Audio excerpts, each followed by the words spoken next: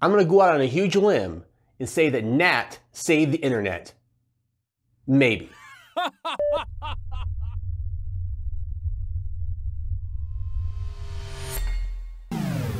What's up, guys? Welcome back to the channel. I'm Mike. This is the Ultimate Tech Hub. Thank you for joining us. I really appreciate it. You guys are awesome. So you may have seen a video we did a couple weeks ago where I said DHCP saved the internet, and I got a lot of questions and comments about that video. And many of my awesome viewers said that NAT saved the internet, or at least was an MVP.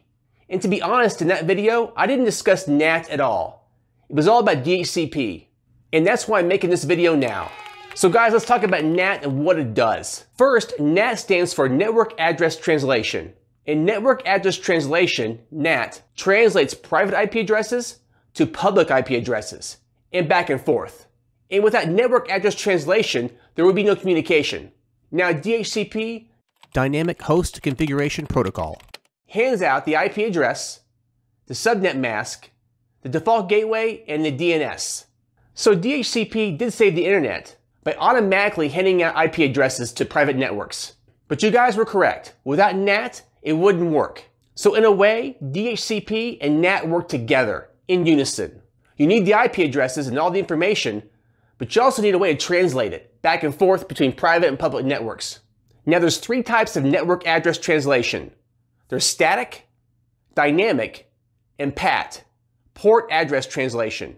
Static NAT is used for one-to-one translation of ports or IP addresses.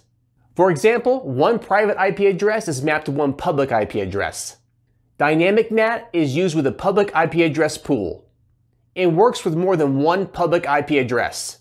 Here, multiple IP addresses are mapped to a pool of public IP addresses, and these IP addresses are given to internal users randomly. So it is difficult to reach any internal user from the outside. Dynamic NAT is used when the number of internal users are known. And lastly, PAT, Port Address Translation, or NAT overload. And here, many private IP addresses are translated to one public IP address. The traffic distinguisher in PAT are port numbers. TCP and UDP ports are used in PAT, NAT overload.